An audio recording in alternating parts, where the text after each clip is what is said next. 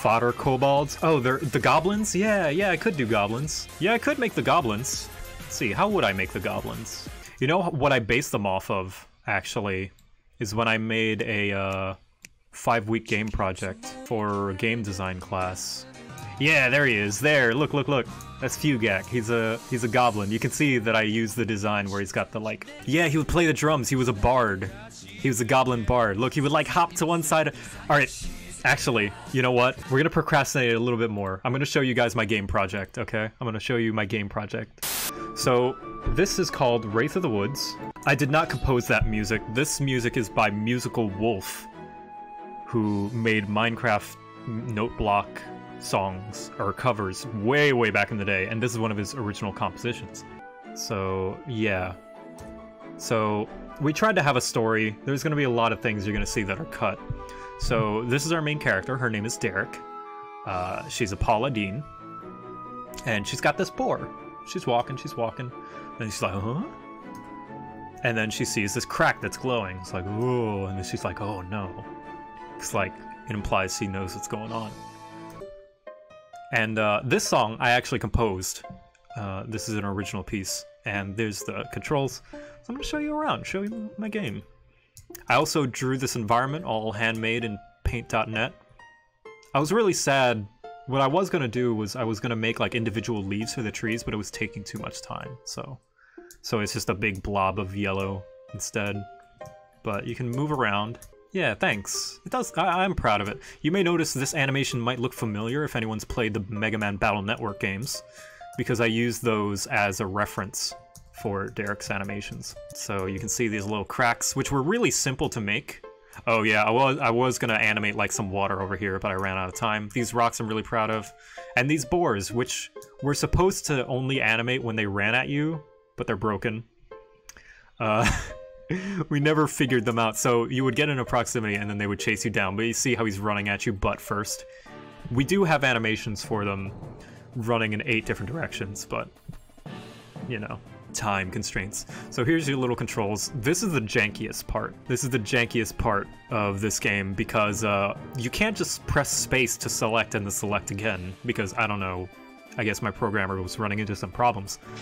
By the way, all the visual assets you see are all originally made by me, except for an explosion that you're gonna see. But like this menu and this UI I made. So you can select, you can go attack, potion, escape. Escape would just bring you back out here, and then it would restart. We also have a restart button that if you press R, you restart. And I animated this whole scene. I was really proud of Derek's animation. And what was supposed to happen was we were supposed to have like a Mario RPG style minigame. So what was supposed to happen was when Derek's axe flashed white, you were supposed to hit the attack button to like do extra damage, but we never implemented that for any of the characters, so it's really basic. You also have a potion that you can heal yourself, and they persist until you go to the next screen. This was 5 weeks, so we're just gonna kill this boar. Hacha. We also had an end screen that was like supposed to play some fanfare. Yeah, these rocks, you can see, you can go in front of and behind them. I don't know why your character's so jittery. You see how the camera like slowly follows you? I actually implemented that. I looked up a tutorial and everything. I did that. So here's another boar, but this time it's 2 boars. So we're just gonna take care of them. And you were supposed to be able to block, that's why she's got a shield, but again, we never implemented it. I actually don't like her running animation. I think I would redo it. Yeah, here's another one. And oh, what's that? This is a flying enemy. And this was supposed to be the reason why you need a party, is because sometimes you can't reach other enemies. Derek, like I'm pressing right and you can't actually attack the one back there. I'm really proud of that flapping animation, by the way. And it would attack from range. So, but it didn't do much damage. So you would have to do that, and then it would slide forward really jankily to the front, and you could attack it. Yeah. Oh, this is, I'm really proud of the characters I designed for this game because they're all kind of unique. This is Floyd. So ignore the sprite phasing in, but I'm also really proud of the portraits. If the grounds are cracking like this, that must mean this was supposed to be played at the beginning. Having it finished? No. I feel like I'm done with this game. I don't think I would go back to it. I've got to find the others before he destroys the whole forest. So she's playing the pronoun game. Who's he? Floyd. Hello there. The forest grounds are cracking, and it's making the local wildlife go crazy. I think it must be Atticus. And then Floyd is like, correct. These anomalies are unstable and have a high probability of destroying life in a large radius. Might I suggest laying down, reflecting on your life and its impact on the world before it ends? So he's like completely emotionless. He was supposed to be like, oh, it's like a nihilist. God, I'm so proud of that sprite too. His portrait looks really good. I really like his portrait. Yeah, Floyd, except spelled with numbers and stuff. He's like a really broken down ancient machine who like has a really deadpan personality. Come on, we have to find Fugak and Beatrice if we don't want this place to turning into a giant crater. So now he's a part of my party, but not actually, because if I fought the boars back here, Floyd would not actually be a part of my party. He would just be a part of those encounters. Oh yeah, and really janky transitions. Like, you don't actually transition, there's just a emptiness that way. So, here's another boar. And you can see Floyd. Floyd's part of our party now. And he is the first ranged member of the team. And his minigame was supposed to be, you would hold the attack button down and then let go whenever his crossbow flashed. You see he's got a crossbow there. So, he also does a little bit less damage. Pew! Like that. So he's pretty cool. And he has a little exclamation point when he gets hit, so that's fun. And my favorite... I love all the character designs. This is Fugak, the goblin, and he's the best. They're all the best, but he's like especially the best. Look at him. Look at him. I love this goblin design. I don't know what made me design him like that, but he's got a little scarf. Ah, he's so good. Fugak, thank you. Thank goodness you're okay. Derek, ground shaking, cracks glowy, Atticus in trouble, Fugak wants to fight! See, so he's real feisty. And she's like, glad you're on board, I hope we can get to B in time.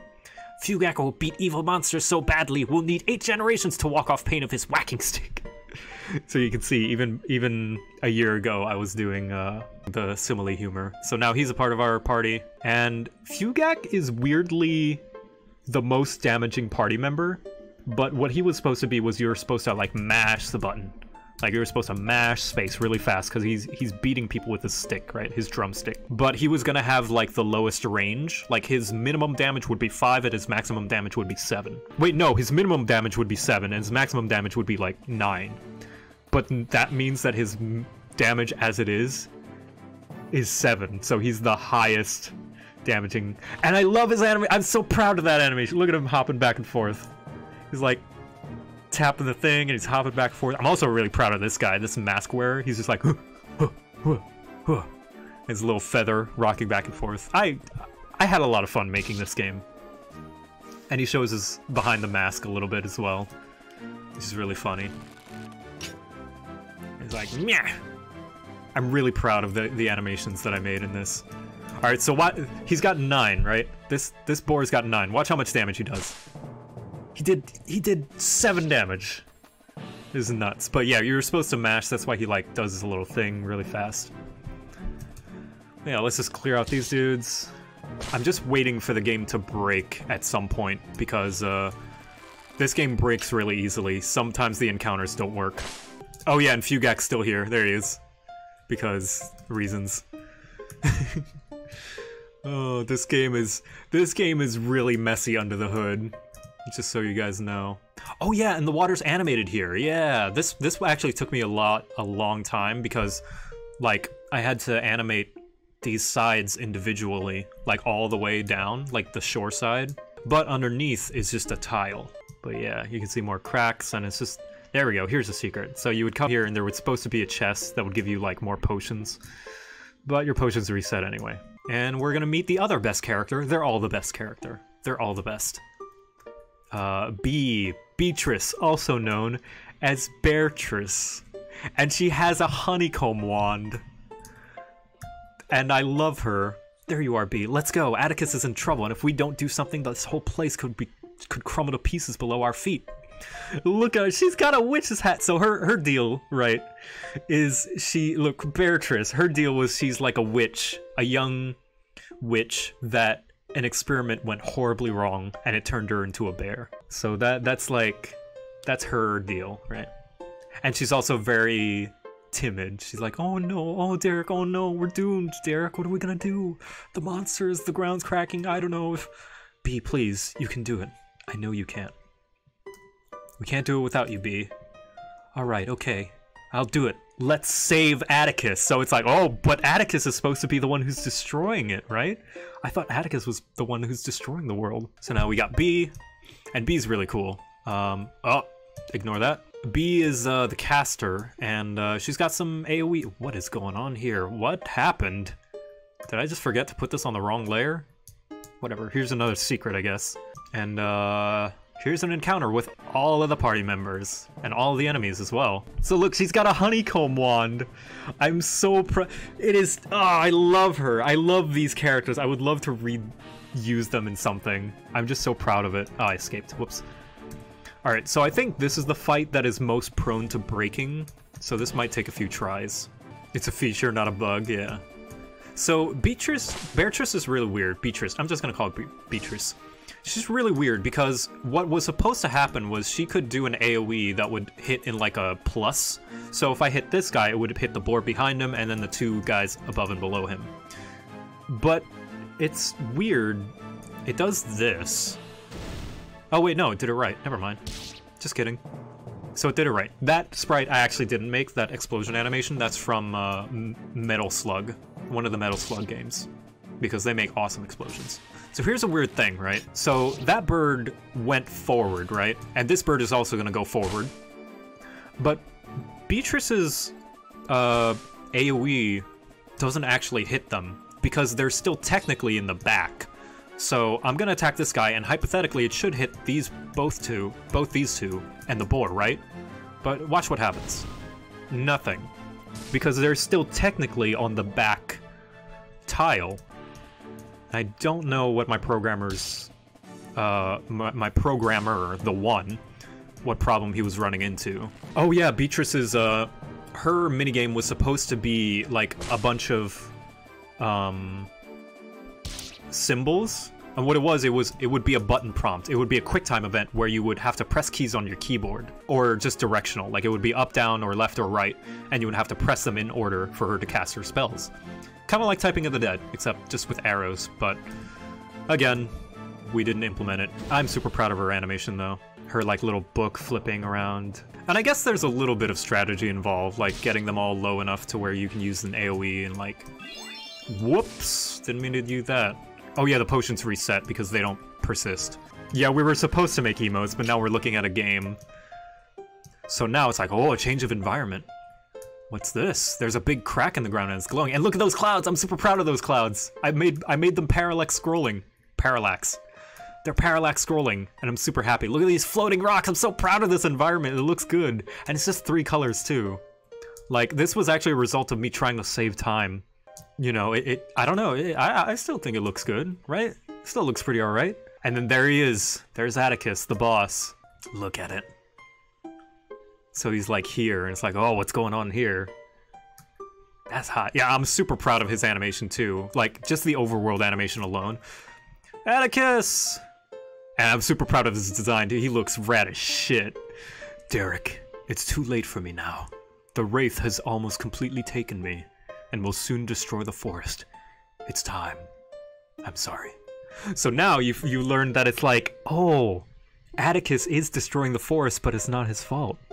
He's been taken over by the Wraith of the Woods. That's the name of the game! There's still time. We can stop this. Yes, there is still time, but not for me. You know what you have to do. Yes, I do. It has been a pleasure, Derek. Likewise. It was nice while it lasted. Everyone, thank you, and goodbye. And you get this fight with this rad music that I found on YouTube. I literally looked up generic boss fight music, and I'm so... Look at his animation! I'm so happy with how his wings came out. And it was like loads of fun to make. I'm so proud of this guy. Look at that. He has no... Yeah, he's just like a set of sentient armor now. How do I win? Okay, so this is where the game kind of devolves, because there are no other targets, it just becomes a game of press attack until he dies.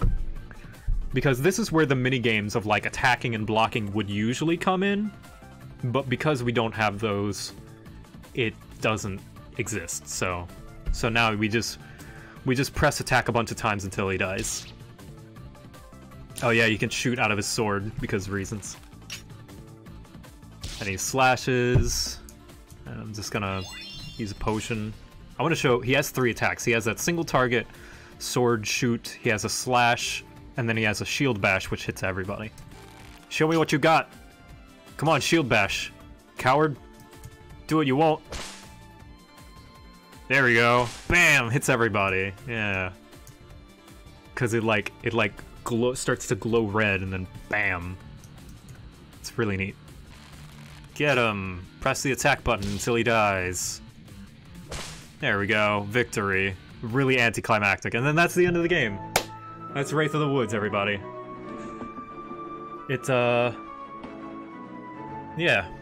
I'm still pretty proud of the art that I made in it, but, you know. Yeah, it's pretty alright. Anyway, let's get back to the music.